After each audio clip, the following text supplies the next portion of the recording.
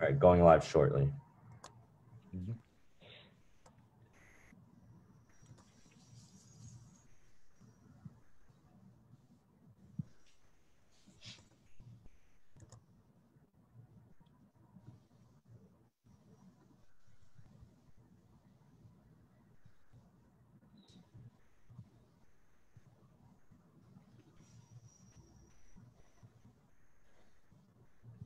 All right, you're live.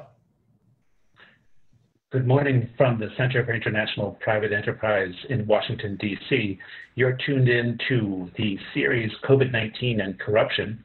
As a reminder, this will be recorded, and if you'd like to make comments, please do so in the chat function of the Facebook event page, and that includes questions as well as we get underway.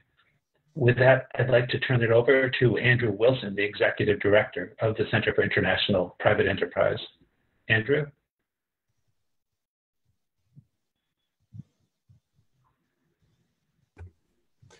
Thank you, Frank. And on behalf of the Center for International Private Enterprise, I would like to welcome you to the IMF and World Bank responses to COVID-19, the business case for accountability, a virtual event hosted from here in Washington, D.C.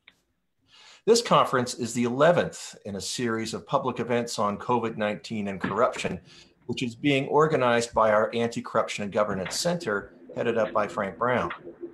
Today's event is one that we've been getting requests for since the earliest days of the pandemic. Partners in the field and colleagues here in Washington frequently ask, when are you going to have a session on how the IMF and World Bank need to hold countries accountable? This is a lot of money, people say. And indeed it is. Many billions of dollars, more than 100 countries have requested emergency loans from the IMF alone. Some of these countries are highly corrupt, and even in the best of times would have a hard time making sure that the money was spent for its original purpose and not to benefit a corrupt few. How the bank and IMF respond now and the kind of accountability measures they have in place will have an impact for years to come on the people, governments, and businesses of the world's most economically challenged countries. One dimension of the bank and IMF's COVID-19 related interventions, which has not received much public attention, is the impact upon the private sector, especially businesses in emerging markets. With that in mind, CIPE put together today's event, and there's no one better situated to frame the issues than CIPE's own Katya Lysova. By way of introduction, Katya leads our anti-corruption work in Europe and Eurasia. She's an accomplished anti-corruption attorney with degrees from Georgetown University and Russia's Far Eastern Federal University. Katya has spent much of her career here at CIPE and the World Bank with a focus on how to reduce corruption by companies. With that, I'm going to turn the microphone over to you, Katya. Thank you very much, Andrew. Thank you very much. So this is a great opportunity for us today to speak about the business case for accountability. And I wanted to, in this very kind of short 10-minute presentation, to address three main aspects. First, and it was really just to talk about the perceptions of accountability that the global international civil society organizations have and expressed in the recent months. And also then talk about some specific views and concerns shared by the private sector in emerging markets. And CIPE is very well positioned to collect those views, and is just a great platform to share it with our guests today and with all the audience on Facebook. And finally, I would like to mention a couple of suggestions that were mentioned to us during our numerous conversations with our partners on the ground. With that, next. So our next slide. And I want to talk about the broader perceptions. So there are, again, as Andrew mentioned, there is just IMF committed over $1 trillion in lending capacity to the countries that are struggling right now. And over 24 billion have already disbursed to over 69 countries. And we're talking about countries receiving between 100 million to $5 billion or more dollars the single country.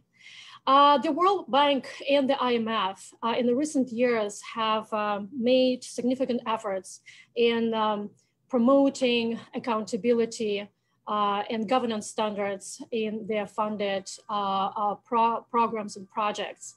And one example of that is the IMF 2018 framework for enhanced engagement and governance. Really the goal was, and we had a large presentation of that at CIPE last year with the authors of this framework, and systematically address corruption risks in the IFI's, International Financial Institutions programs. Also, the IMF and the World Bank are committed to accountability, and it's evident from the public statements that have been made recently. Just for example, by the managing director of the IMF, Kristalina Georgieva, who talked to Transparency International in explaining how accountability is being strengthened or addressed in the current emergency funding. That was in response partly to a letter that some of the leading international NGOs sent to the executive board of the IMF in early April, pointing to the urgent need for anti-corruption measures. And we hope that today's conversation will touch on some of the responses that both the IMF and the World Bank implemented as a result of these concerns. And with all the work that the international financial institutions have done in terms of communicating their commitment and building certain controls in the financial mechanisms, there are, of course, the concerns remain. And the concerns primarily due to the nature of the crisis we're dealing with, where there is an urgent need for an enormous amount of funding. And when the IMF is using primarily two mechanisms, which is called rapid financing instrument and rapid credit facility, that allow for this urgency, that allow for this flexibility. However, the concern has been that there is a limited transparency and conditionality involved with this. Another trend that we've observed in the recent months is that the states respond to the crisis and trying to contain by introducing emergency measures. And we see that 86 states have introduced emergency declarations. About 35 states limited freedom of expression to some extent. And in total, 120 countries restricted freedom of assembly. And this is based on the data provided by the International Center for Nonprofit Law. At the same time, from our perspective, the private sector, especially those small and medium-sized enterprises, are struggling as well. The survey that we conduct around the world show that over 18% of those small businesses are struggling to survive and stay in business. And another concern here is that those achievements made in terms of business integrity, anti-corruption compliance that were accomplished in the recent years, now they're also being put to test. So that's kind of the general background of what we're dealing with. And in the next slide, I would like to mention some specific views that our private sector partners share with us. And when I say private sector partners, I'd like to, for the benefit of our audience, to specify that we're talking about a network of over 600 business associations and chambers of commerce, economic think tanks, and individual companies that CIPE has been engaged in over 50 countries around the world in the recent decade.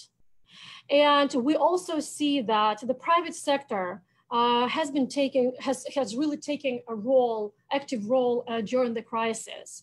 They're becoming a community leadership, they're playing this role of the leadership in the times of crisis. And we report on examples when the private sector companies and business associations organize donation of funds and goods. They coordinate relief efforts. They advocate for essential supply lines remain open. They work with the governments. And there are numerous examples of that we reported in the recent months. Again, these are all available in our blogs. However, our partners also voice some concerns. And because we as a CIPE, we work with the private sector and really enhance capacity of the private sector to play this active role and advocate for the rights we see that what they currently observe is that there is limited transparency in funding priorities, and we're talking about emergency funding priorities and allocation. For example, the private sector, especially smaller companies, see that the larger companies get support versus smaller companies that are left behind. There is also limited opportunities for civil society oversight. These two troubling trends lead to quite negative consequences for the entire society to deal with the crisis, such as, it feeds distrust in government's intentions and ability to address the crisis. And also it raises concerns over increased plutocracy. And my final slide, I will talk about some of the suggestions, some of the ideas that we hear from our private sector partners and what can be done to enhance the role of the private sector in this very important, as being part of the civil society, of course, in their countries, to play this role of, of monitoring, on overseeing the emergency funding priority developments and disbursement allocation. It was wonderful to see that Kristalina Georgieva, again, the IMF managing director, mentioned in her latest interview with the Transparency International that IMF country teams are encouraged to engage with civil society organizations in the countries to seek their views on policy priorities and also inform them about what the IMF efforts in these countries are. And suggestions that we have heard, two specific suggestions. One is that IFIs, international financial institutions such as the World Bank and the IMF, can actually play this coordinating role in bringing to the table both the private sector, public sector officials, but also the civil society leaders in those countries to ensure that there is enough accountability, again, during this very challenging times. And the second idea that has been voiced, and I have to say that it's been expressed by Frank Vogel in several of his publications, analysis of the current situation, accountability, is that strengthening the role of independent CSOs, civil society organizations in monitoring, basically by almost including it as potentially as one of the conditions for dispersing those funds. And there are two very specific questions that came to us: is how the private sector can be effective in their advocacy and their monitoring role. Is just really better understand how the funding is happening. For example, where they can find information on procurement contracts or beneficial owners of those who get those funds. The results of the independent audits of crisis-related spending.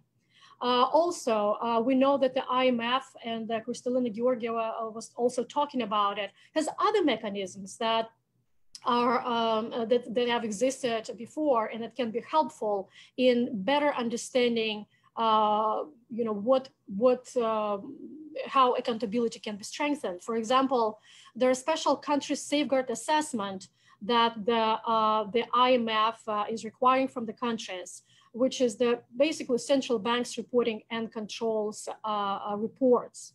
So the private sector and civil society can inform themselves about those commitments for these documents.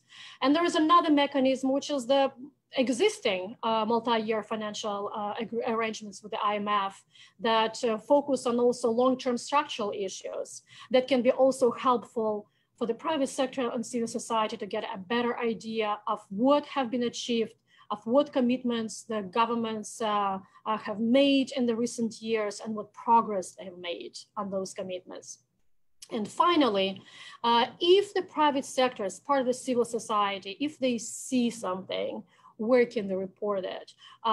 Basically, if there is a line where they can report some concerns, of course, with the whistleblower protection notion that without the fear of retaliation. And so with that, I would like to finish my opening remarks. And I hope that some of those observations are helpful, and they will be addressed during our discussion today. Thank you very much. Thank you, Katya, for a very concise and effective framing of the issues. I wanted to remind folks that we'll allow up to an hour for questions and answers, which is often, for many folks, the high point of the event. And if you have questions for the speakers, please submit them via the Facebook page. You'll find there's a comment section directly below the live stream feed. So just type your questions in there and we'll direct them to the speakers. Next up, I'd like to introduce Rhoda Weeks-Brown, who I had the pleasure of being on a panel with in Bali a couple of years ago, and know from that experience that we're in for a lively presentation and some illuminating answers, I think, in the Q&A. By way of background, Rhoda Weeks-Brown is General Counsel and Director of the IMF's Legal Department. She advises the IMF's Executive Board, management staff, and country membership on all legal aspects of the IMF's operations, including its lending, regulatory, and advisory functions. Before joining the IMF, she worked in Skadden's Washington, D.C. office. Rhoda has a JD from the Harvard Law School and a BA in economics, summa cum laude, from Howard University. She is a member of the bar in New York, Massachusetts, and the District of Columbia, and a member of the Supreme Court bar. Rhoda?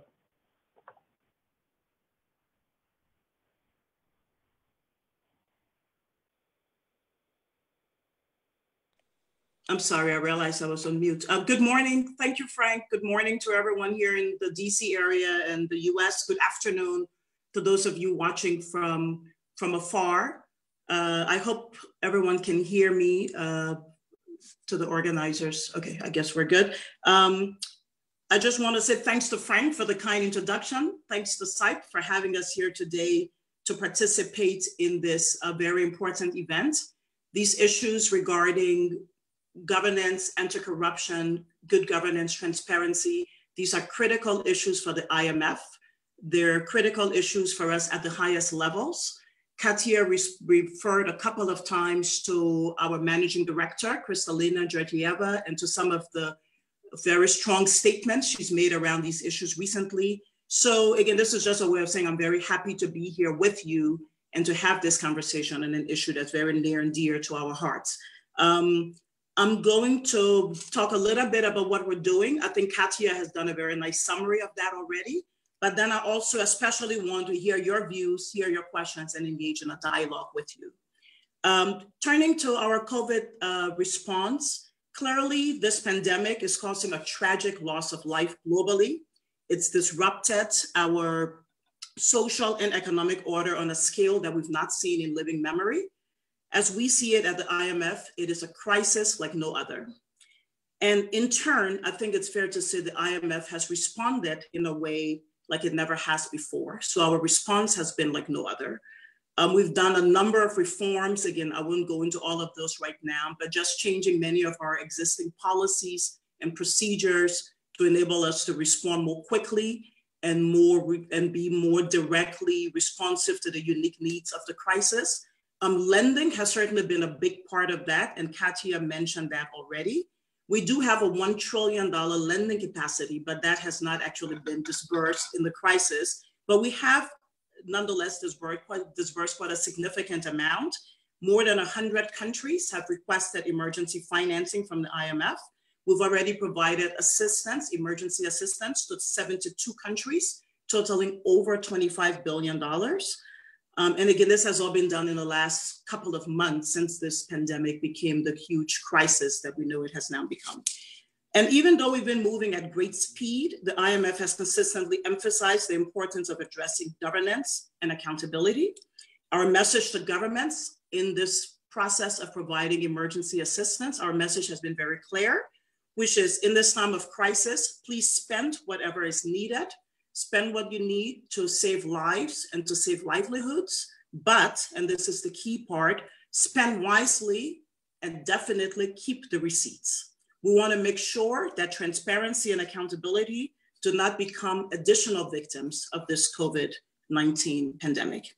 And so, as Katia alluded to, the IMF's emergency financing is different than our normal financing that many of you may be used to.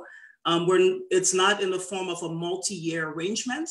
These are outright disbursements that we make to countries. They're given on the basis that there's an urgent balance of payments need in the country. It's not project financing, it's balance of payments and budget support. And so, as you can see, there are some inevitable limitations on what we can do when we're providing this sort of one-off rapid financing. But despite those limitations, we have taken several steps to ensure, as I said earlier, that accountability, governance, and transparency are not victims, and that the emergency financing is used effectively and not frittered away. So what are some of these things that we've been doing? Again, I'll be very quick since I have limited time, but happy to go into more details. First of all, we've been focused on having commitments from countries that these resources will be oriented towards healthcare and income support for the most needy for affected households and businesses. Is, as I said earlier, focus on lives and livelihoods, but also again, trying to ensure that the resources are used that way. We're in the midst of developing and implementing a policy tracker that would track increases in crisis-related spending as a way to get a more concrete information on those issues. But certainly that's been a key part of the commitments we've been focused on. Also, the IMF has called for commitments for countries in the letters of intent that are specifically focused on governance and accountability issues. The letter of intent, as many of you know, is the letter that we get from governments requesting financing. So what are some of those commitments that we have had in the recent letters of intent related to emergency financing? Clearly, these have to be very country specific, these commitments, but we've seen some recurring examples that I will now mention. And an important commitment that many countries have made in this context, and that we are, of course, will be following up on with the help of people like you on this call, but these are commitments around undertaking a credible and speedy audit of crisis-related spending and publishing those audit results on the government's website, and more broadly, disseminating those results more broadly. And again, you'll see this in a number of the letters of intent that have been written to us and that we've relied upon in providing this financing.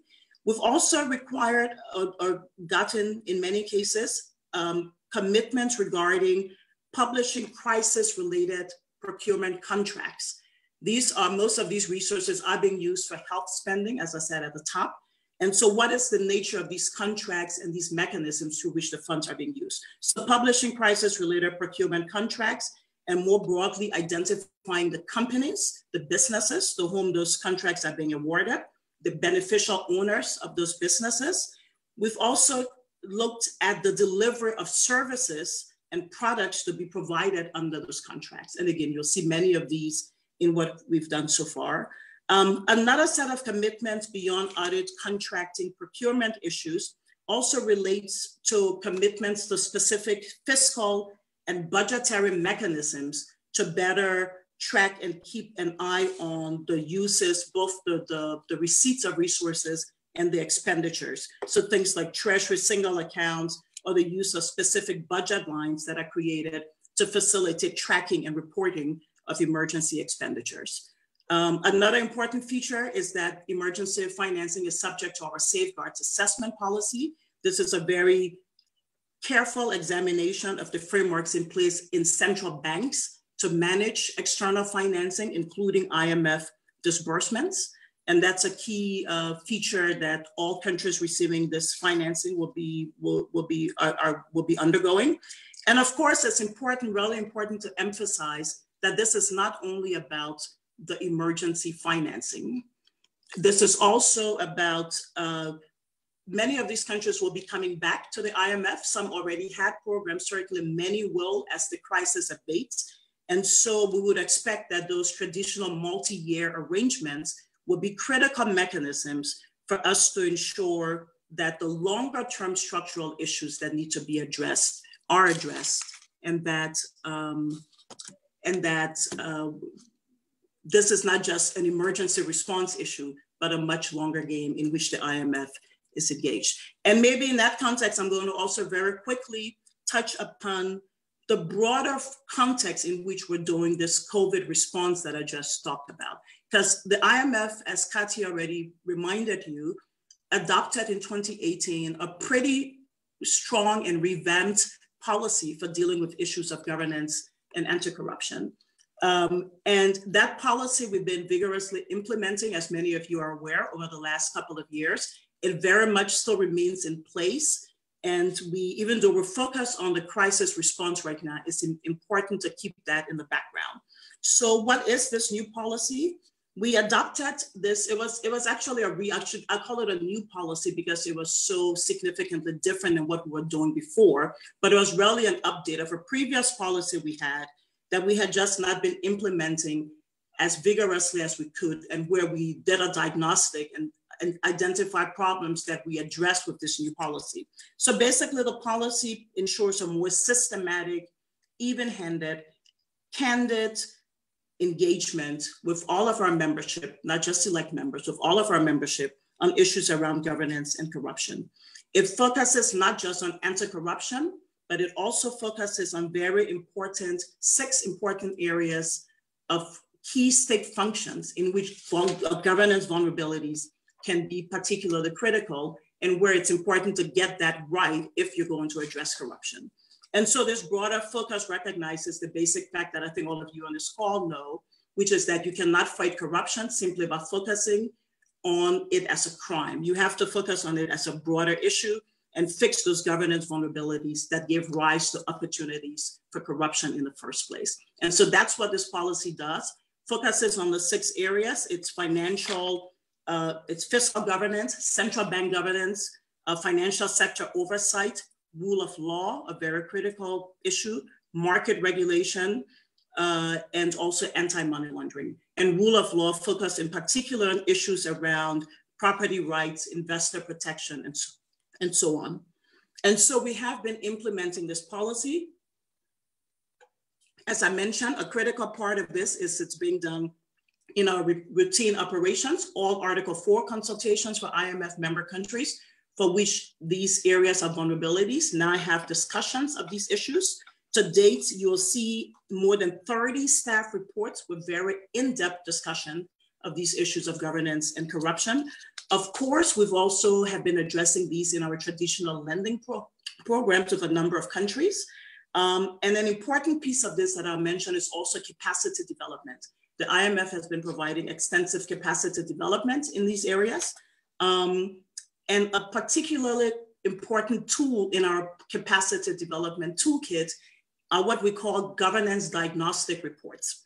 These are very comprehensive deep dive reports that we've done with 10 countries so far, and we have another 8 to 10 or so that we're sort of engaging on right now in that area. But they're looking very country specific at a broad range of vulnerabilities and what needs to be done for countries to make meaningful progress in this area. It's basically an assessment that then becomes a blueprint for countries to implement. A critical part of this is that we do it very closely with on-ground experts in all of these countries, not just CSOs, which are a critical audience and a critical community for us that we engage with very closely, but also the private sector. In all of the countries we've had these diagnostics, we've also engaged with on-ground businesses and others, because you ultimately are the ones that have the sort of local knowledge that is critical if we're going to get these sort of diagnostics right. So I'm just going to conclude by saying that this is a long game. And the IMF recognizes that we're committed to continuing in this area long after COVID is over. We will continue to do our part. We certainly realize that it's a joint effort to address governance and anti-corruption. And so we will continue to rely upon collaboration with people like all of you on this call. Again, as I said earlier, you're on the ground, you know the real situation. And for this to work, we have to do it in partnership with you. We're already doing that quite extensively. I'm sure we can do better, and therefore we'll be very interested to any questions or comments you wish to make on this phone call. But again, I'll stop here I just want to say thanks very much once again for having me be part of this discussion, and look forward to the dialogue we'll have a bit later on. Thanks very much. Frank, over to you. Rhoda, thank you very much. And your comments have sparked lots of questions. Again, if you'd like to submit questions, please do so on the Facebook page in the comments section, which you'll find to the right of the feed. And with that, I'd like to turn to our last presenter before we get to the Q&A period. So, Ed, we're very, very happy to have you here. I know that you're quite busy for all kinds of understandable reasons. I've never met you in person, but it's a pleasure to have you with us. I'd like to give the viewers a little bit of background about you. So Ed is a Nigerian national who leads the World Bank's public sector and financial management team in the governance global practice. He joined the World Bank in 1998 and has held various positions in operations, including Director of Governance overseeing Africa, MENA, and the ECA regions. He was Senior Advisor in the Equitable Growth, Finance, and Institutions Practice Group and Director of the Core Operational Services Department in the Africa region. Ed holds a Bachelor of Science, First Class Honors, degree in accountancy from the University of Maiduguri and a master's degree in accounting with distinctions from the University of Lagos. He has a doctorate in management with a specialization in change management and public financial management from the University of Bath in the UK. And with that, I'll turn it over to Ed. Ed? Thank you, Frank, for the kind introduction. Good morning, good afternoon, and good evening to everyone. I'm glad to participate in today's discussion, which is focusing on a most important topic. COVID-19, as we know, has put the focus of countries on the health sector, while at the same time wreaking great havoc on world economies. The shutdown resulting from the various containment measures has accentuated the economic crisis across the globe. The latest estimates suggest that the global economy is already in a recession, with global GDP in 2020 projected to decline by about 4.9%. Consistent with the quick, creative, and effective response that the pandemic calls for, over the past 3 months, the World Bank has mounted the fastest crisis response in its history. We are financing emergency operations in over 100 countries, home to 70% of the world's population, with the total support expected to be in the region of 160 billion. In preparing these projects, we have carefully assessed the risk of misuse of funds and put in place robust mitigation measures. Additionally, we are interested in all public resources being used properly and have also focused on that broader objective. Undoubtedly, the strains placed on the public sector in responding speedily to COVID-19 emergencies present a perfect situation for theft, waste, and misuse of scarce resources. Just to mention a few, opportunities for corruptions are present in all areas of government's response. In health emergency response, there could be corruption in the procurement of medical supplies and in salary payments to emergency workers. In support to households, cash transfers can be misappropriated. Prices of food procured can be inflated. In support to firms, specific sectors can be selected to favor some powerful people, and resources can outrightly be diverted. In enforcing emergency powers, law enforcers can ask for and receive bribes. More generally, there could be an increase in the scale of corrupt practices that contribute to illicit financial flows, including the use of shell companies and other anonymous structures registered in tax havens to secure public contracts, loans, or subsidies. Policy responses to address these risks, such as beneficial ownership transparency that Rhoda mentioned, and enforcement of anti-money laundering standards in the financial sector, acquire even greater relevance in the context of COVID-19 response. Moreover, enhanced oversight measures in financial centers in advanced economies could help with accountability efforts internationally. It is noteworthy, however, that the World Bank has produced a note for clients on how to mitigate corruption risks in government's COVID-19 response programs. Now, let me talk about specific World Bank procurement and other governance measures that are being utilized to ensure transparency and accountability in the emergency financing assistance that we are providing. It is important to note that the World Bank has not waived any of its fiduciary policies or diluted its fiduciary standards for COVID-19 response operations. It is also noteworthy, and this is very important for the private sector to understand, that the World Bank's anti-corruption guidelines bind the borrowing country and pretty much anyone who works for them as a contractor or subcontractor to cooperate with investigations in case of any integrity issues. Where deemed necessary, the bank is including governance and accountability actions plan in project design. That include measures to shorten feedback loops and identify and respond to any emerging integrity issues.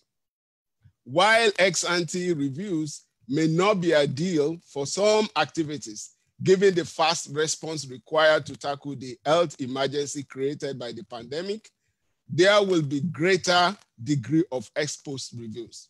For example, the bank will post-review all procurements related to medical equipment and supplies under COVID-19 operations. The bank is also expanding fiduciary supervision to enable electronic submission and more in-depth reviews of documentation remotely. Where traditional procurement procedures are made difficult, for example, things like face-to-face opening of bids, alternatives are being organized to ensure the integrity of the procurement process. And this includes, for example, the use of IT implementation support for procurement, which enables bank procurement staff to work more closely with government counterparts. Also, the use of technology or approved third parties in lieu of normal arrangements. Furthermore, as we prepare the next phase of COVID-19 response that focuses on preserving livelihoods and supporting the private sector, we are carefully assessing the risk of fraud and corruption in each type of operation and identifying effective mitigation measures. Supreme audit institutions, as we know, play a critical role in establishing public accountability. We have prepared a paper to advise them on how to operate during this pandemic and beyond. And we are also encouraging them to collaborate with civil society organizations and citizens so that they can be even more effective in discharging their responsibilities. Now I would like to turn to the issue of how the World Bank is responding to the global NGOs' concern related to transparency and accountability in World Bank COVID-19 financial assistance, some of which Katia alluded to in her presentation. We are delighted that NGOs and citizens around the globe are focusing on the accountability and transparency in the use of resources during this pandemic. And we welcome more of that. The most important thing to note, however, is that our fiduciary policies are gold standards, and we have not waived or diluted them. At the same time, the urgency of the response has called for enhanced supervision, greater use of third-party monitoring, and other measures. Our system of investigations and sanctions remain in place. The same is true for the mechanisms for reporting fraud and corruption and other problems. For many of our clients, the emergency assistance that we provide is only a part of the overall emergency assistance, much of which is being financed directly by governments through taxation and borrowing. So it is important, as we are doing, to also give due attention to the overall government's efforts to control corruption and to the efforts of watchdog organizations to ensure transparency and accountability for all public spending. Now, let me highlight some roles that civil society and private sector actors in recipient countries and globally can play in supporting World Bank's efforts to promote accountability in the use of emergency financial assistance during this pandemic. First and foremost, the World Bank expects the private sector to play by the rules and to demand the same from other firms as well as government officials. So we are all on a solid ground to tackle corruption. We know, for instance, that bribery involves at least two parties, the giver and the receiver of bribes. Secondly, both civil society organizations and the private sector can use their convening power and communication channels to demand transparency and accountability in the government response to COVID-19. And I'll be happy to elaborate on that in the question and answer session. It is important, however, that civil society organizations and the private sector do not focus only on scandals, but to also publicize cases of government officials acting with integrity. We have been encouraging our teams on the part of the World Bank to use civil society organizations directly to participate in monitoring the COVID-19 response projects. For example, in a COVID-19 health operation for Zambia, which we are currently preparing, a governance and accountability action plan is being included that features enhanced transparency and accountability measures, as well as grievance redress mechanism. To complement these measures, our teams, in collaboration with the Zambia health teams and the Global Financing Facility, are working on an initiative to allow selected civil society organizations like Transparency International Zambia, Partnership for Transparency Fund, PTF, and others to independently monitor the use of project funds. We are also encouraging supreme audit institutions to use participatory audits by involving civil society organizations and citizens in the audit of government spending on COVID-19. And they can do this in various ways, but I'll just highlight three of the ways they can do. They can involve civil society organizations and citizens in their audits. They can conduct audits jointly with citizens and civil society organizations. Their audit plans can be developed based on complaints from citizens and civil society organizations. They can accept requests or suggestions for audit from civil society and citizens, which may be based on broader concerns of the public. The involvement of civil society and citizens in participatory audit is not without risk. We all hear of fly-by-night civil society organizations which exist more for profits and to accrue benefits from donors. Also, there could be politically motivated interest groups. However, the overall benefit of participatory audit makes it attractive. And there are good examples of such collaboration between Supreme Audit Institutions, citizens and civil society organizations in the Philippines, Korea, and India, for example. Finally, let me explain how civil societies, organizations, and private sector actors can report directly to the World Bank any concerns related to lack of transparency and accountability in the use of COVID-19 financial assistance by national authorities. Anyone can report fraud and corruption to the World Bank through a variety of methods, including online and telephone. To get the information to do this, simply type World Bank INT online on the World Wide Web. The World Bank's Integrity Vice Presidency, INT, manages the systems and conducts investigations. It reports directly to the president and maintains confidentiality of those who report fraud and corruption. Complaints can be provided in any language. For complaints that are not about fraud and corruption per se, perhaps for complaints over procedures or transparency or some other problems that people feel may harm them, there is a grievance redress system. these complaints go directly to the World Bank for follow-up with country authorities. I'll be happy to answer any specific questions, but I also want to mention that at the request of our shareholders, the World Bank is currently developing an action plan on anti-corruption, and we'll be coming forward with that shortly. I will stop here and look forward to answering questions from our audience. Thank you. Frank, over to you.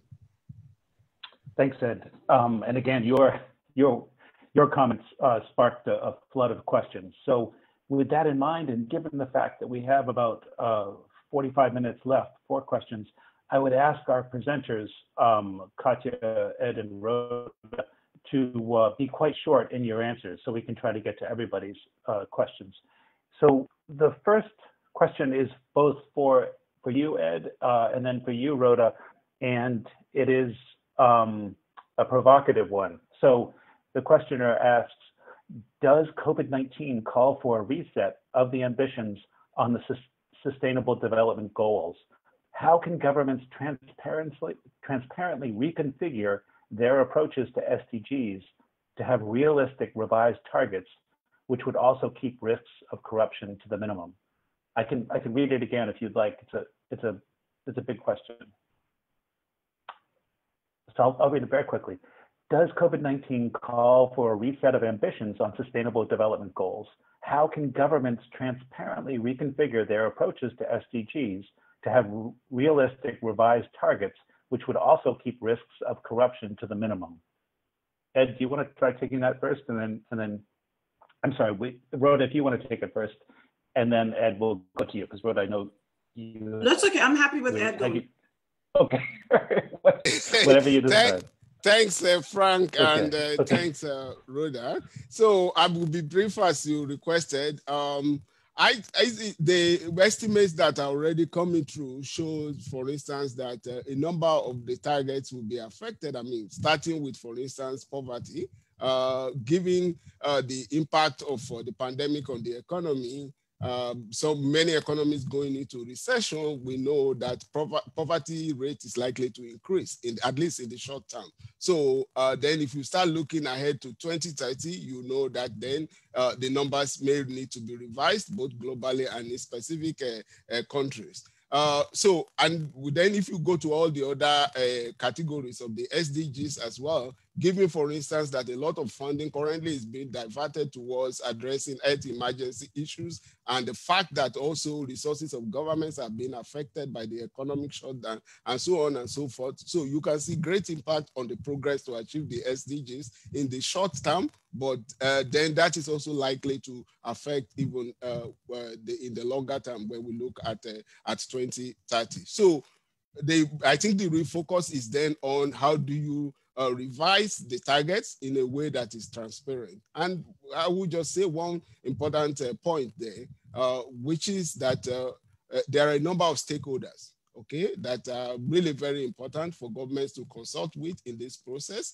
The civil society organizations, the private sector actors, and so on and so forth. At the World Bank, we promote what we call multi-stakeholders approach to policy formulation and implementation. And so in terms of revising the targets, it's important that the various stakeholders are involved and that this is done transparently. Thank you.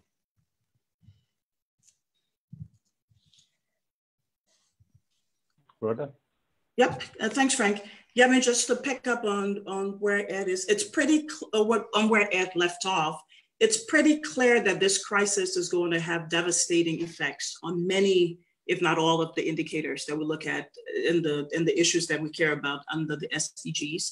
We've been talking recently, and some of the recent work that IMF has done, but looking at the impact, for example, on inequality, it's clear that, again, the effect of all of the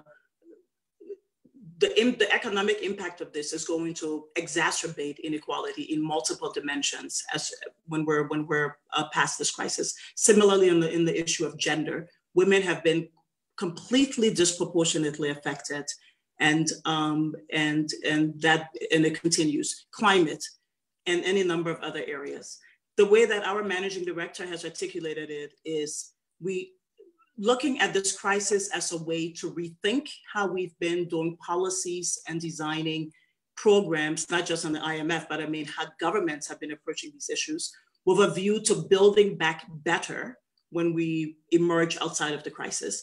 What is that going to look like? How will we sort of come up with the kinds of new ways of looking at these issues that we'll need to, I think, come up with to address the deficit created by the crisis that has put all of these already difficult areas even worse off. I think that's the conversation that all of us need to be having right now, not just international organizations, but of course, countries themselves, organizations like yours. What does it mean to build back better in a way that has a more sort of comprehensive approach to dealing with some of these issues, using some of the negatives of the crisis to maybe, put in place new ways of addressing these issues, whether it's things around digital finance and fintech, whether it's a more focused approach on climate and some of these sort of green economy opportunities that may be out there. So I'm just saying, I'm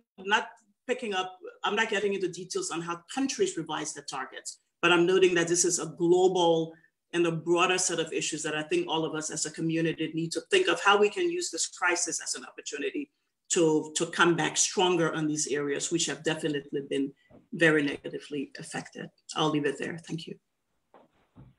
Thank you, Rhoda. I'd like to give Katya a chance to answer this as well, because it's something we've been talking about a tremendous amount at CIPE, is whether this crisis represents an opportunity to double down on the SDGs, or whether that's just wishful thinking. This is a life and death global issue, and it's really not a time for the SDGs to be prioritized. So I'd love to hear your take, Katya, because you're on the front lines. Thank you, Frank, and thank you for a question from the audience. So I just want to emphasize the word in the question, how can governments transparently reconfigure their approaches to SDGs, right? So sustainable development goals, to have realistic revised targets.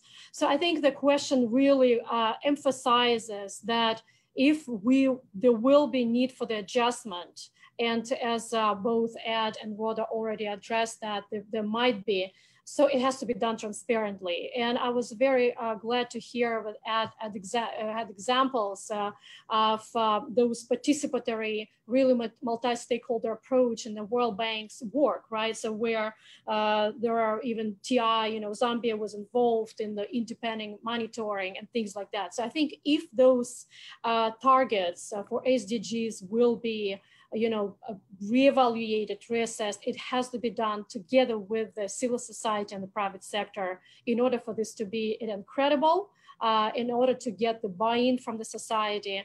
And as I think Ed, both Rhoda mentioned, that we can get out of this crisis only if there's a joint and coordinated efforts from all parts of the society, including the public and private sector and the civil society organizations.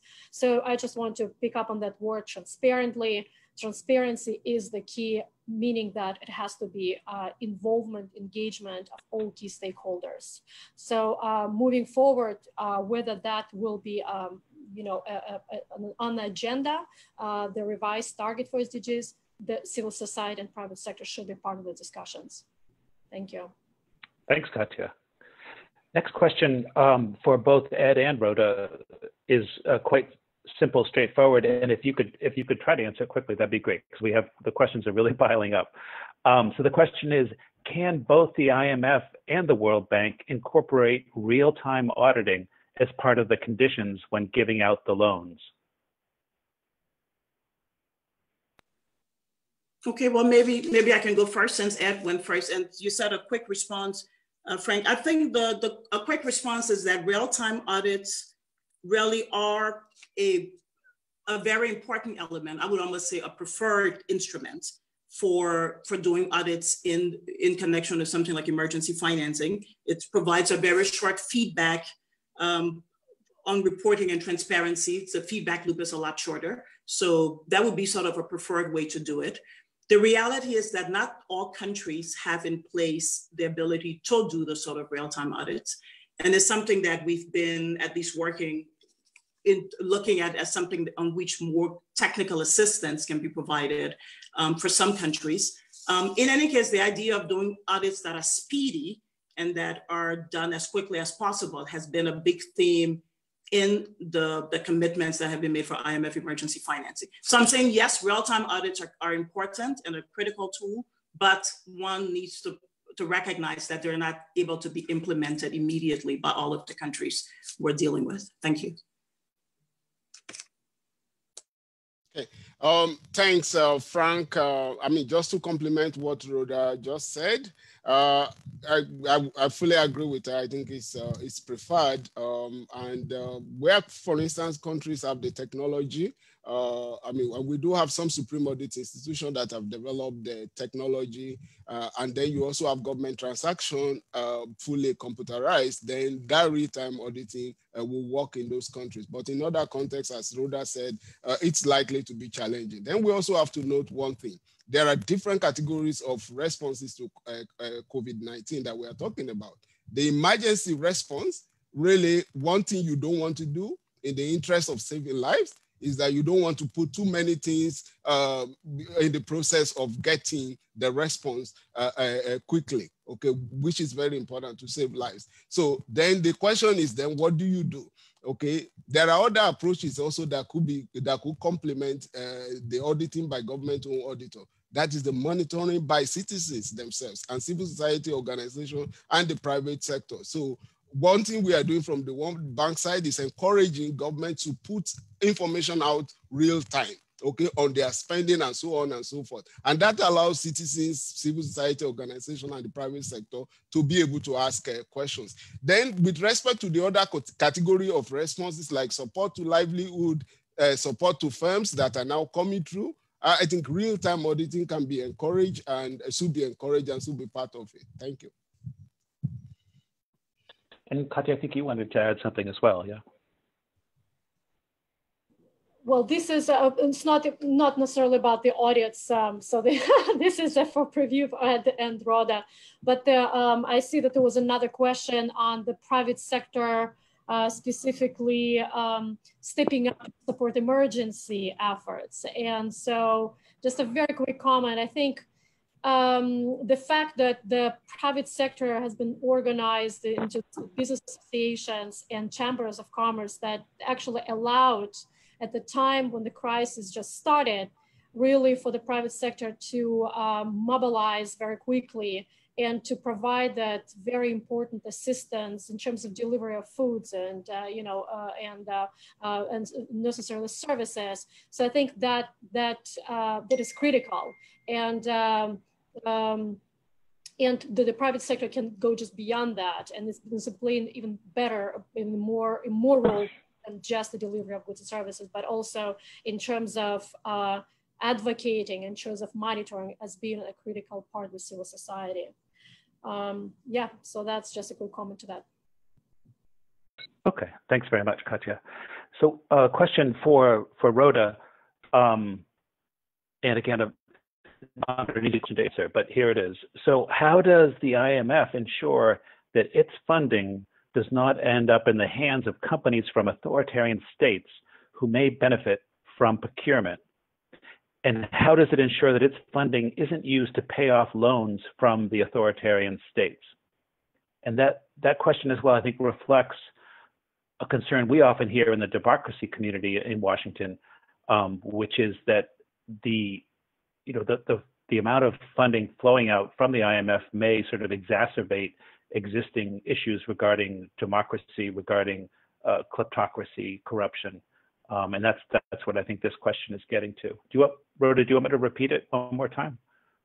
No, I think I get the general gist of it, Frank, okay. Thank you. Okay. I mean, I think a lot and the safeguards that I mentioned we're incorporating into our emergency financing would certainly go a long way in terms of making sure that the resources we're providing are being done not just transparently, but in a way where, with the publication of things, not only of the contracts, but the requirements that countries make clear who the owners of these companies are, that there's, in many cases, even validation of the actual terms of the contract and the goods and services and other things to be delivered. All of this this focus on contracting, I think, is meant to ensure that at least the process is clear, it's transparent, the basis on which these decisions are being made, and so on. As to going the next level, if that's what the question is suggesting, but I may have misunderstood it, but where even if all of these things are done, maybe there should be certain kinds of companies that are excluded or so on. That is not something that we've done in the context of what I've described. But again, I do think the measures that we have been insisting upon in terms of procurement, in terms of contracting, in terms of being very transparent about ownership and delivery under the contracts, and of course, this broader audit issue we're talking about. I think all of those combined at least put in place a mechanism where it's going to be, these things should be done above the board. And that's ultimately what we've been focused on. Thank you, Rhoda. So we've got about 30 minutes left in our session. Lots of questions still coming in. As a reminder, this is part of the Center for International Private Enterprises series on COVID-19 and corruption. And we're very fortunate to have officials from the World Bank and the IMF speaking with us, as well as Katya Lisova, who at CIPE, and as a veteran of the World Bank's Vice Presidency for Integrity, is very well positioned to talk about the private sector concerns. So the next question goes to you, Ed, and it reads, as a professional accountant, what is your advice to chartered accountants, CPAs, and all other accountants in terms of bridging the gap between private sector practices and public sector during COVID-19? Public sector meaning government practices during COVID-19. Thanks, Frank. I will be very brief. So just 2 sentences. First one is, those who are producing information in governments, financial information, and they're managing the finances of governments, they are accountants, and they probably belong to the professional accounting group. So it's important that the professional accountancy organizations provide guidance to them for them to be more transparent, put out the information that the private sector, civil society organizations will need to be able to engage with the government. Then at the same time also, it will be helpful if professional accounting bodies provide guidance to the private sector to help them to be able to better understand, access, use the information that the governments will be providing. I think all of that will help ensure transparency and engagement on both sides. Thank you. Okay, thanks, Ed. And this next question is for everybody. It touches on a subject that we devoted a live event to recently, which is illicit financial flows and illegal trade globally in the context of the COVID-19 crisis, and with special concern regarding healthcare. So the question reads, what cross-border tracking and legal mechanisms are available to bring accountability on both governments and companies' procurement of COVID-19 test kits and other medical supplies, which are procured in the name of emergencies, cutting corners, and done on direct negotiation? So do we have a volunteer to take that question first? I can read it again if you'd like. Yes, please read the question again. So the question is, what cross-border tracking and legal mechanisms are available to bring accountability on both governments and companies during the procurement of COVID-19 test kits and other medical supplies, which are procured in the name of emergencies? So in other words, I think when normal procurement is suspended, that allows for a degree of freedom, which is necessary, of course, but it also allows for a degree of corruption. And so the question is, what cross-border tracking and legal mechanisms are available to bring accountability on governments and companies in that context? Yeah, I can start, and then maybe the other panelists can complement. But I think we have to look at this from 2 sides, okay? So within the country that is receiving the equipment or medical supplies and so on and so forth, the fact that emergency procedure is in place does not mean that you completely suspend all controls. It just means that you probably replace ex-ante control to ex-post reviews, okay? So within the country itself, there will still be measures in place to be able to post-review all those kind of procurement. Okay, so there will be controls remaining within the country. From the World Bank perspective, in terms of the supplies and equipment that we are financing, we expect normal procurement procedures to be followed, and we expect post reviews to be able to take place. And it's not just post reviews by the World Bank, but you also have oversight agencies in the various countries that are also responsible for post reviews. So I will also expect that in countries where these goods have been exported from, they also have their own procedures for monitoring and tracking goods that are being exported and where they are going to. But let me turn over to the other panelists for their own inputs. Yeah, from my side, I don't think there's much more to add. I mean, I think the key point is even if more sort of burdensome procedures have been suspended, they shouldn't be replaced with nothing. And so in each country, the focus is on what are these, even if the emergency procedures that are being used, are they adequate? And again, these commitments around the procurement, around the contracting, those are all ways of trying to not just ask the question, but to actually monitor what's being done. I think this recurring point about the critical role of on-ground participants, private sector, CSOs. Again, it's one thing for us to understand the mechanisms, to ask questions about them, to be relatively comfortable that it seems appropriate. But I think only those on the ground can do the sort of hands-on monitoring that you sometimes need. But that's all I say. I guess the main point is there still needs to be something, and that's the approach that we take in making sure that we're comfortable with our lending. But Katia may have more to say, because in some ways I think we're emphasizing the role, and that for me is an overarching thing. The IFIs can only do so much. Local on-ground experts are critical to all of these endeavors. Exactly, yeah. And so I would just add to this that as we emphasize and we talk to our partners all around the world, is that, yes, this is challenging, critical crisis time, but there will be the post-procurement reviews, there will be audits, internal and external, there will be investigations. So I think the idea that there will be accountability attached to that, the way you behave now and part of the companies, and what I think, Rhoda, you mentioned that the governments will be continuing working with the IMFs, coming back for additional assistance. So there will be a point when this behavior will be assessed. And so it's very important to not just to realize your own role right now, the current time, here and now, how you behave, but also understanding that there will be increased, attention to everything what was happening right now, and there will be consequences. Rather, if you are even acting within this, under this crisis conditions, there will be accountability. And as Ed mentioned, INT Integrity Vice Presidency, there will be acting on, if there will be consequences. So that's what we're saying. It's not just everything will be forgotten. So we advise our companies to be very careful and to act with integrity and be those eyes on the ground, and also understand there will be consequences. And actually, this is what I wanted to just make one quick addition, just to pick up from what Katia was saying, because I keep talking about commitments, and maybe people are saying, well, commitments, who cares about commitments? But these commitments are critical because they're in writing.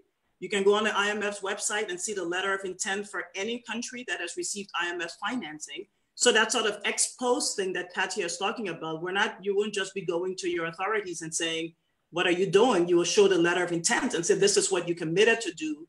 And, so I'm just saying it provides a very good commitment device for including for these future conversations to look ex post as what is being done during the crisis. Thank you, Rhoda. And we'll stay with you with our next question, which reads, again, this is for you, Rhoda, to keep in line with what you previously mentioned, to consider the crisis as an opportunity, how is the IMF challenging member countries, especially the developing ones, to follow the path and take the COVID-19 as a historical window and opportunity to improve their social and economic policy-making approach for the betterment of their citizens? Yeah, I think the short answer is we're in the process of having these conversations. It's, the ability to use this opportunity is probably not the immediate sort of priority right now, given that so many countries are still sort of just dealing with the immediate impact of the crisis, trying to manage the number of cases, trying to have the medical supplies, the protective equipment, other things to manage it. So I don't think I can tell you now that this is what we're doing and these are the conversations we're having. In fact, outside of our emergency response right now, a lot of our routine Article 4 consultations, these are the annual discussions we have with countries. We've sort of put most of those on hold for the time being because we're also focused on the crisis response. But I think where we are now is recognizing that this is an opportunity and we're looking at broader policy ideas and doing analytical work at the more general level. But certainly all of that is going to translate into very country-specific discussions when we get to that point. But I guess I'm trying to say we're a bit still in the sort of containment phase. At some point, we'll move to stabilization and recovery. And I think those conversations will become much more robust at that point. But it will probably be building on a lot of the sort of analytical pieces we're beginning to look at even at this stage. I'll leave it there. Thanks. Great. Thank you very much, Rhoda. Next question for Ed. Again, on an issue that we often talk about here at CIPE and have featured on our podcast with whistleblowers, specifically, actually a World Bank, UN whistleblower, and that's coming out soon on our podcast, a 3-part series. I also wanted, before we get to Ed's question, to remind folks that if you would like to, and Caitlin, maybe you could put the slide up, but if you would like to subscribe to our Twitter feed, it's easy to do, and Caitlin will put the slide up, which is the last in the deck, I think. There we go. So you can see our Twitter handle there to sign up for our CIPE Twitter feed. If you'd like to go on our WhatsApp channel, we have a special COVID-19 and corruption WhatsApp channel. Just drop us a line at the email address you see there, acgc@cipe.org. And you can also put your requests in the comment section of the Facebook comment feed if that's more convenient. And now to get to the question for Ed, it is, how is the World Bank ensuring that where whistleblower or corruption reporting tools are in place related to IFI lending, that citizens are aware of them and understand how they work?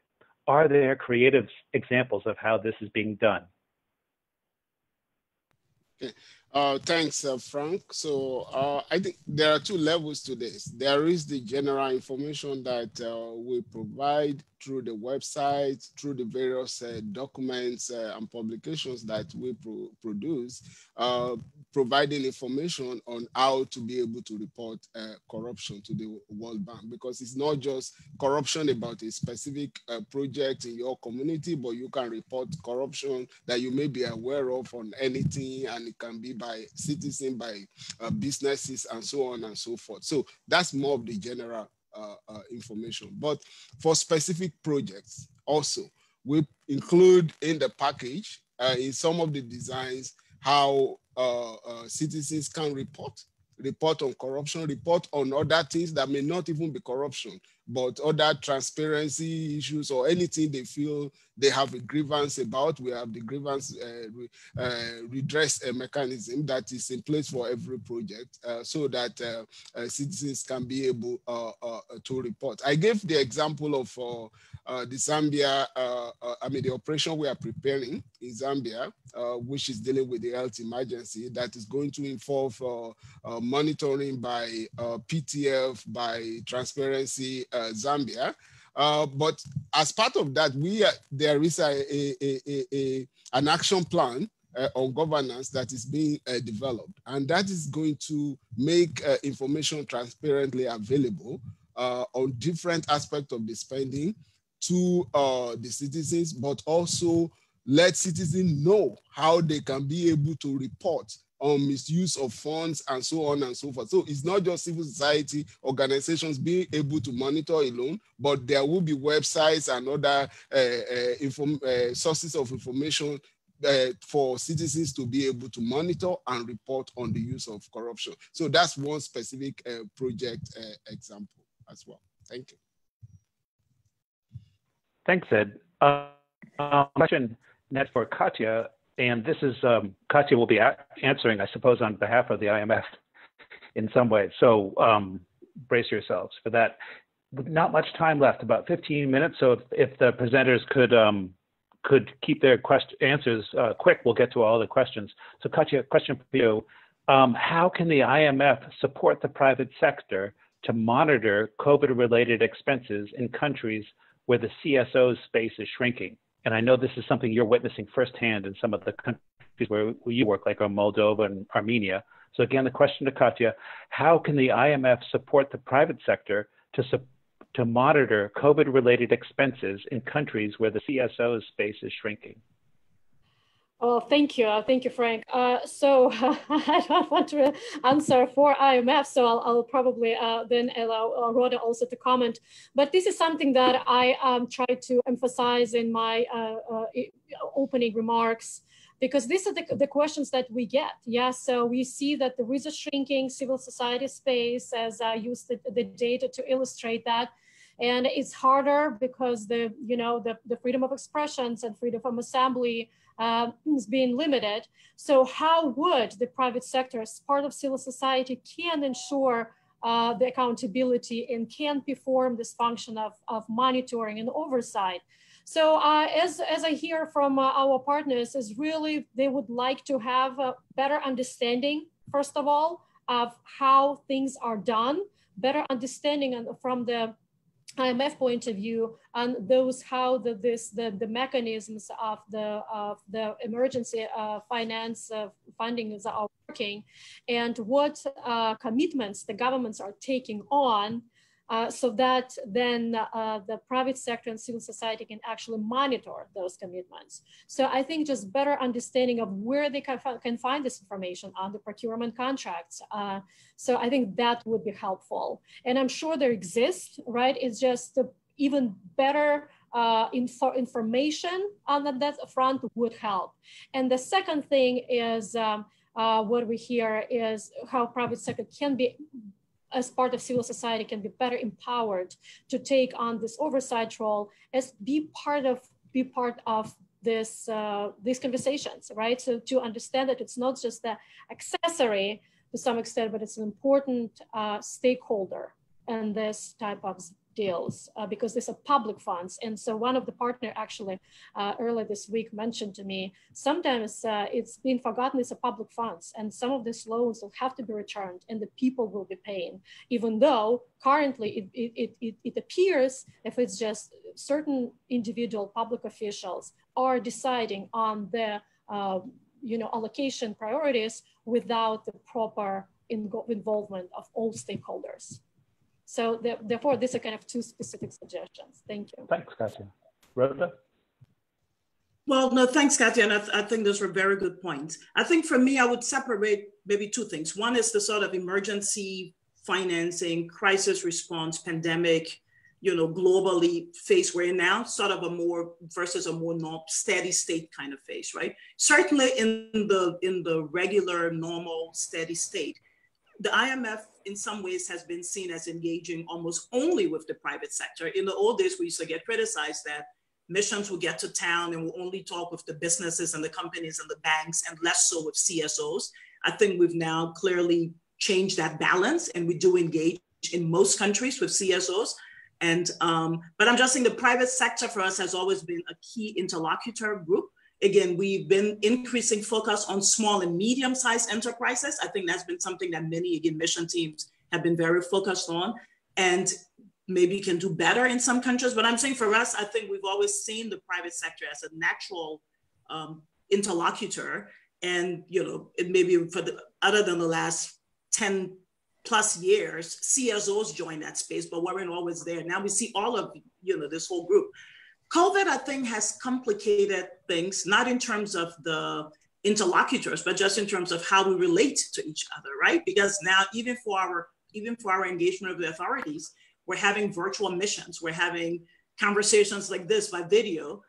And so maybe part of this is whether, we should be, as we continue to last longer and longer in this virtual stage we're in, if we need to look for some ways to replicate some of the practices we do in the physical world, in this virtual world, to get sort of more opportunities for engagement. Because I'm saying maybe I think the issue is more that sort of engagement rather than the issues that we've been talking about are sort of core for us, these commitments where we having governments make, the sort of steps we'll be taking to follow up on those. Certainly multi-year arrangements are coming back. Again, some countries have already had arrangements approved recently, and we would expect more of those as more countries stabilize and move to the next phase. So and I guess maybe the final thing I would say is we're totally open on this.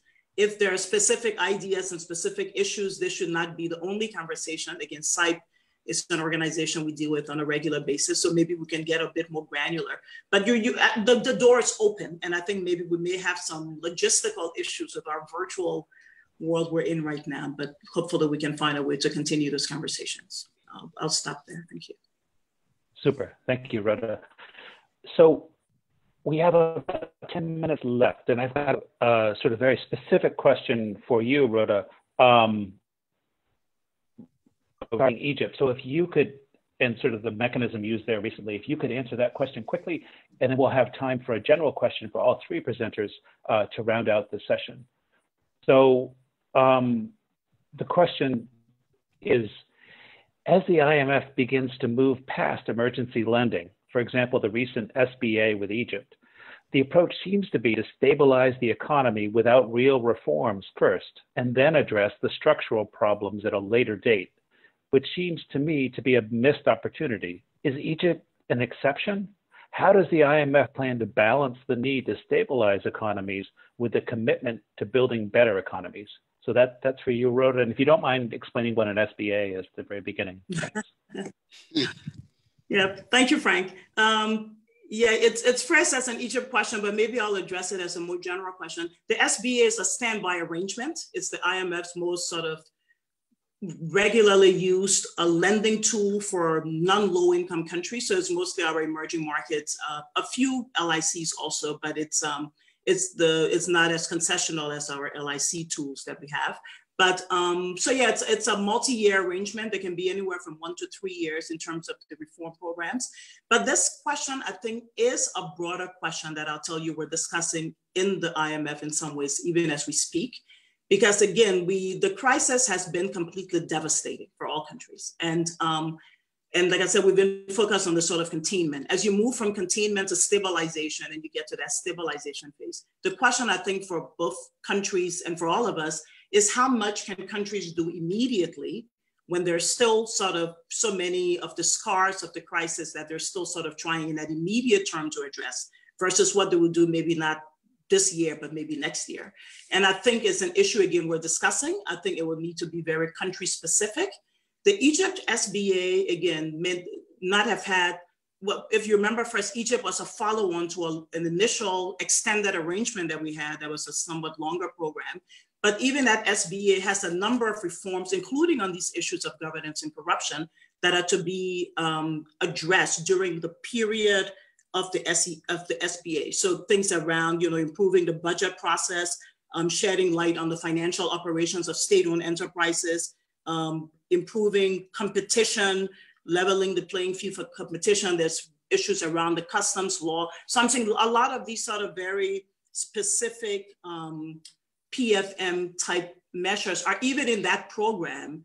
And those are things that certainly we'll be following up on. I also mentioned there's also very specific requirements under the SBA also regarding publishing the details of all crisis-related spending. So again, picking up on some of these points we were discussing earlier, procurement plans and contracts that are being awarded, looking at all of those kinds of things. So again, this is all in the letter of intent for Egypt, but I'm just trying to say there are a number of measures in that program, like there will be in many of our other programs.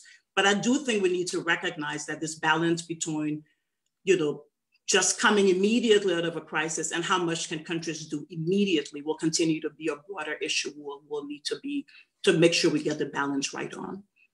Thank you. I don't know if that was responsive, Frank, but thanks. That was perfect. Thank you. And thank you for being precise and concise. About 6 minutes left. So if each participant could take 2 minutes each to answer this open-ended, somewhat optimistic question, That'd be great. We want to try to end on a up note, somewhat upbeat note with this presentation. So the question, Ed, I'll go to you first, if you don't mind. The question is, how is what you are doing on anti-corruption during COVID-19 going to affect your longer-term work on this issue? Or something like this? Sorry, so that's the question. How is what you are doing on anti-corruption during COVID-19 going to affect your longer-term work on this issue? Ed? Thanks, Frank. As a bank, we are always learning. And what we are currently doing now is very much informed by what we learned from previous emergency responses, like the responses to Ebola, to avian flu crisis, to tsunami, and so on and so forth. As you will see in the forthcoming World Bank anti-corruption flagship report, you see that we capture a lot of this learning, including some that we learned directly and also learning by our countries, things that we think will be good examples. So we are learning from this. That's important to note.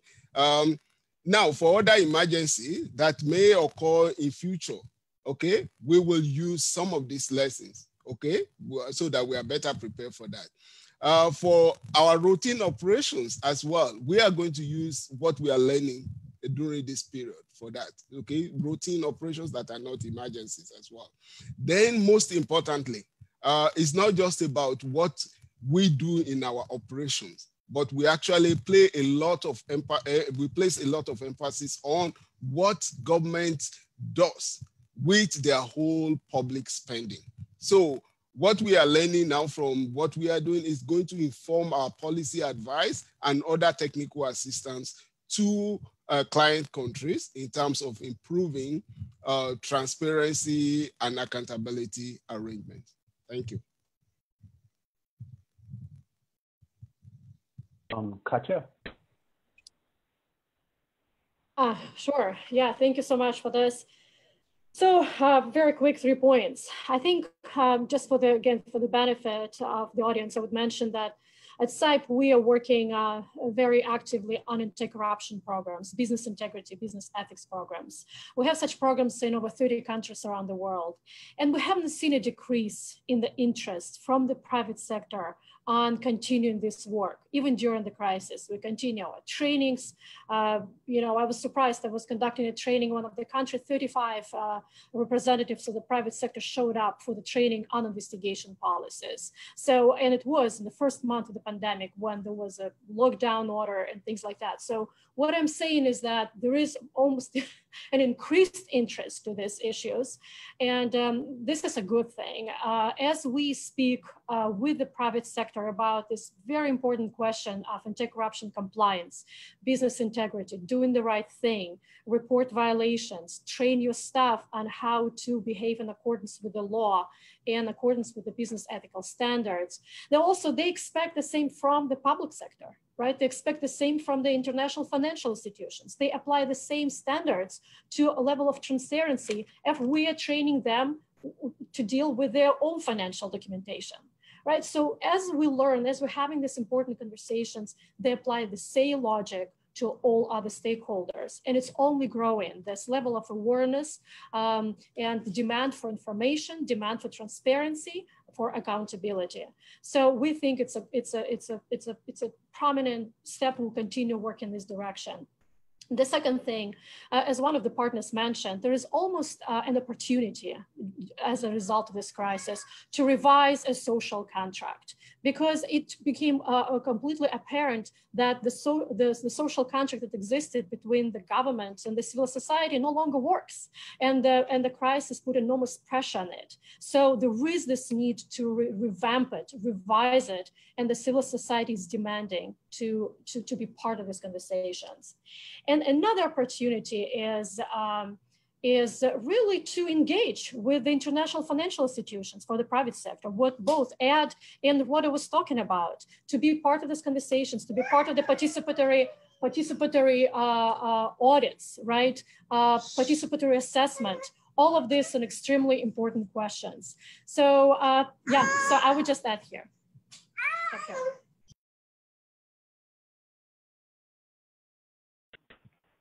Rhoda? Okay, thank you, Frank. Yeah, maybe I'll make 3 quick points. One, first, to remind that we are still very much implementing our broader sort of anti-corruption and governance framework, even in the midst of the crisis. I'll give you some examples. We're doing a lot of virtual capacity development, even as we speak, including that diagnostic report that I mentioned, which is something that we, provide to countries. We've been doing sort of virtual CDs with those countries that wanted us to continue having that dialogue. So even now we're doing all of this. I should have also mentioned that our board just last week, I believe, or maybe it was the week before, but did a review. First, there was a review of our COVID response. What are we doing on the governance and anti-corruption in the COVID response? But after that, our board did a review of just how we're implementing our revamped governance and anti-corruption framework. And actually the paper from that board discussion, I don't know if it's already on our website, but it's going to be on our website soon. So I'm trying to say that even though we're all focused on crisis response, we haven't taken our eye off the broader ball of our more general governance and anti-corruption work. And in fact, even our board remains fully engaged on that. The second point I'll make is that we will learn from this crisis. I think we're already learning, I just mentioned virtual CD. Again, that may not be a substantive issue, but this is a way how we can engage perhaps even more effectively. I think we're learning maybe things around how we engage some of our audiences. Maybe we don't have to travel all the time. Maybe we can engage much more in real time. And of course, we'll also learn lessons around things like procurement and audits and contracting and transparency in general, which is what we're focused on in this crisis. So we look forward to those lessons learned. It's too early now for us to list them. And then the third point I'll make is I think our focus in this area is going to be much more expanded after the crisis, because this crisis is going to have such a devastating effect on so many of our member countries that if ever there was a time for robust governance, anti-corruption frameworks and reforms and mechanisms to make change, is going to be now. Remember, the IMF is in this game not only because these are generally important issues, but because of the devastating macroeconomic effects they can have. We had a report last year that showed a $1 trillion loss annually globally from corruption alone. So, the number, we're not going to be, we could never afford, countries could never afford those kinds of losses, but they will be able to afford it even less post-COVID. So this will certainly be an even more important focus for us going forward. That would be my very strong expectation. I'll stop there. Thank you, Frank. Thank you, Rhoda. I can't think of a better way to end this 90-minute session than noting, as you did, Rhoda, that this is a long, long journey. And in some ways, the worst is yet to come. With that, I'd like to invite everyone to thank our presenters who gave their time and their knowledge and spoke candidly about an issue that's so important. I'd also like to encourage participants, if you have ideas for things that you think we should be covering with our COVID-19 and corruption series, feel free to reach out to us. You see our coordinates there, ways to reach us. I'd like to thank folks at CIPE, Caitlin and Kai, who helped put together the presentation, folks at the IMF, Nico and Rose, who work with us there, Lara at the World Bank, to help this come together. It took a couple of months, but we found a time and found exactly the right people for this presentation. Thanks to everybody, and we look forward to seeing you later in the month for our next installment of this series. Thanks. Goodbye.